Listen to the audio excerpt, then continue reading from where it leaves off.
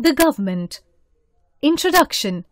A government is a body that governs a state or a country. It is an important and essential element of a country. It makes laws and has the power to enforce these laws. According to J.W. Garner, government may be defined as the agency or machinery through which common policies are determined. In ordinary words, we can say that government is the administrative organ of the country or a state. The government can change but not the state. The government is one of the most important elements of a country which represents the will of the country and runs the administration of the country. The organization of the government is different in different countries. Need for government. Without government, the country or state would be like a disorganized mass with no means of collective action. The government is needed to maintain law and order in the country. It protects the country from intruders and looks after the welfare of the citizens. It performs many functions and takes a number of decisions to achieve government objectives. No single individual can take the right decisions. So, we select people who understand people's needs and are mature by way of age. The legislature passes laws. The executive, the laws are put into effect by the executive. The judiciary, it makes sure that laws are enforced properly. All the organs of the government should try to establish a society or proper order where all-round development of all the individuals is possible.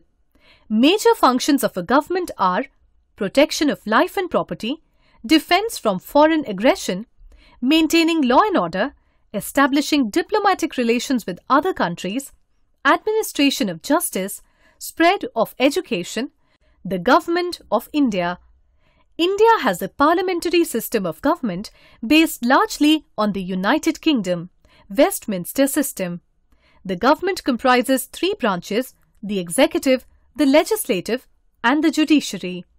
The executive branch, it is headed by the president.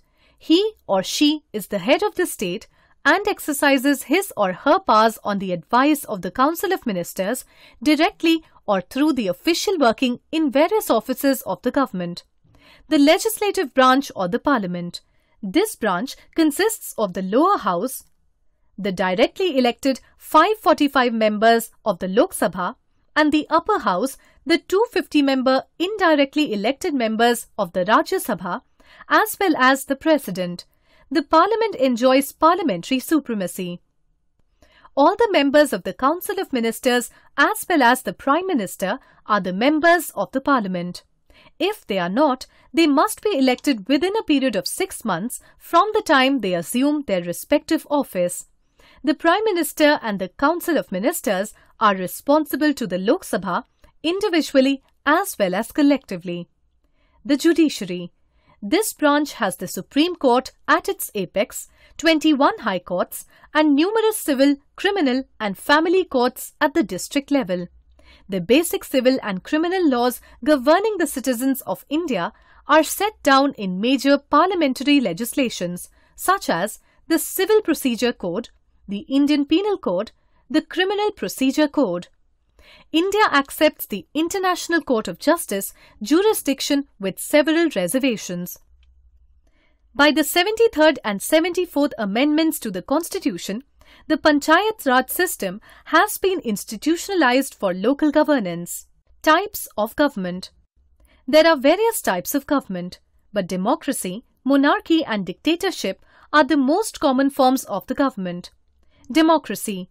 In democratic government, people have the right to participate in the governing process and in making important decisions for the welfare of the society.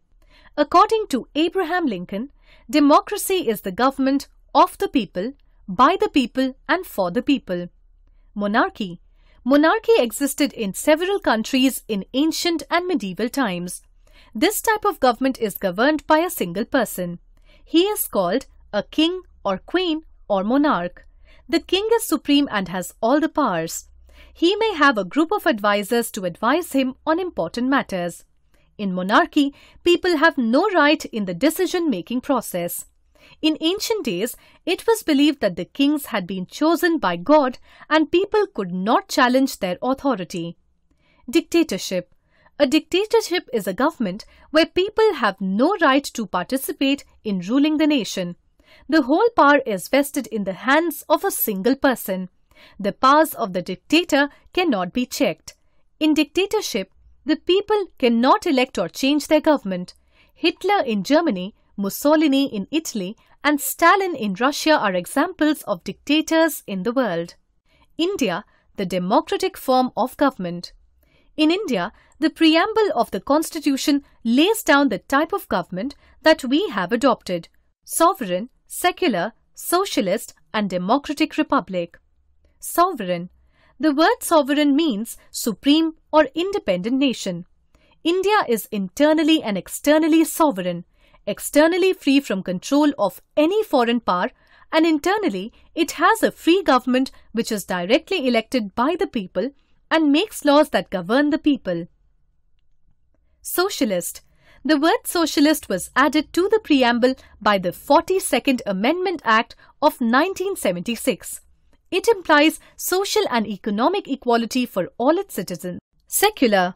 The word secular was also inserted into the preamble by the 42nd Amendment Act of 1976.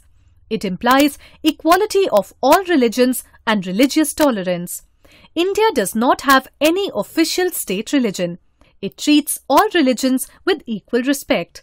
Dr. Bhimrao Ambedkar said, "Secularism does not mean that we shall not take into consideration the religious sentiments of people. All that what a secular state means is that Parliament shall not be competent to impose any particular religion on the rest of the people." Democratic. The government of India is elected democratically. Eligible voters may vote at the polling station in his or her constituency at which he or she is registered on presentation of the voter's identity card or other suitable identification. Use of electronic voting machines has simplified the process of voting and counting. 84 out of 545 seats in the Lok Sabha are reserved for various social groups and tribes, while the large majority are open and unrestricted. In local elections, 33% seats are reserved for women. There is also a proposal to give out 33% seats in all elections to women candidates. The Election Commission of India is responsible for ensuring free and fair elections in every part of the country. Republic. In our country, supreme power is held by the people and their elected representatives. The President of India is the elected head of the Republic by an electoral college indirectly for a term of 5 years. Levels of the government. The government in a country works at 3 different levels. Local government. The government which works in a village or town is called a local level government. State level. The government which works at the state level is called the state government.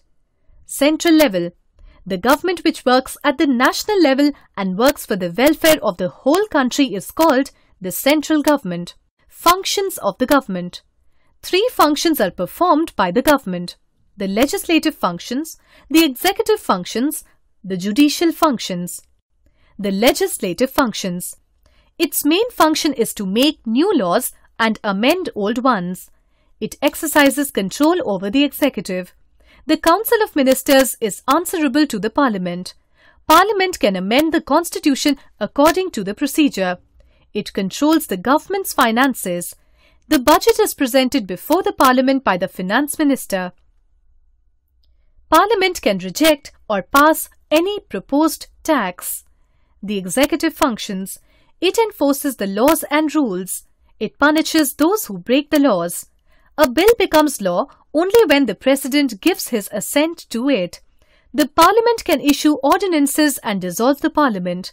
The executive looks after the defense of the country and maintains the integrity of the country. It prepares the budget and gets it passed by the legislature. It has the right to collect taxes and to spend the money. It appoints judges in consultation with the Chief Justice of the Supreme Court. The judicial functions. It examines whether laws are being obeyed or not. It punishes those who break the laws. It has the sole power of interpreting the Constitution. Its important function is to settle the disputes among the citizens and between the citizens and the government. It protects the fundamental rights of the citizens. These rights are granted to the citizens by the Constitution against other individuals or the state. President can seek its advice regarding the legal position of any matter. Right to vote, universal adult franchise. When all adult citizens have a right to vote or franchise, it is called universal adult franchise. Right to vote is the most important requirement for a successful democracy. In India, a citizen of 18 years and above has right to vote in elections. He can choose any candidate of his choice standing for the central, state or local governments. Thus, adult franchise allows all adults to participate in the decision-making process. The participation of the adults is direct as well as indirect. Universal adult franchise in India. You must have come across a phrase which refers to India as the largest democracy in the world. Democracy is one of the basic principles on which the Constitution of India is based. Indian democracy is the largest democracy in the world because India has the largest number of voters in the world who elect the government. It is not only the central or the union government, but also the governments at the state and the local levels which are elected by the people. A citizen of India who is 18 years of age or above and who is not otherwise disqualified is entitled to vote in the elections. Need for universal adult franchise. Universal adult franchise ensures political equality. It is in harmony with the principle of sovereignty of the people. The right to vote stimulates interest in public affairs. The right to vote increases the self-respect of the voters. The right to vote provides an opportunity to the minorities to safeguard their rights. Key elements that influence the working of a democracy. Participation. Participation is an important element of the working of a democratic government. In a democracy, every citizen should be free to participate in election as a candidate for any post. If he gets a majority, then there should be no hitch in his way to occupy any post, maybe of a minister or even a prime minister. Sovereignty. Sovereignty rests with the people, who are also the source of all power in a democracy. The government gets all its power from the people and is answerable to them for the use of these powers. In brief, the ultimate source of power is the people. Fraternity. A democratic government is based on mutual goodwill and fraternity. The purpose of giving equal rights to every individual is to promote fraternity among them all. It promotes mutual love, which ultimately strengthens the nation. Liberty. It is also an essential characteristic of democracy. In a democratic setup, everybody is free to express his or her opinion, form associations, have faith in any religion and profess the same, criticize the government, etc. Liberty leads to overall development of the citizens. Majority. The present-day democracy is also known as the rule of majority. In general elections, whichever party gets majority forms the government. But while running administration, the majority cannot ignore the interests of the minority. Equality. Equality is one of the pillars of democracy. In a democracy, everybody has equal status and no discrimination is made on the basis of caste, religion, color, race, sex, etc.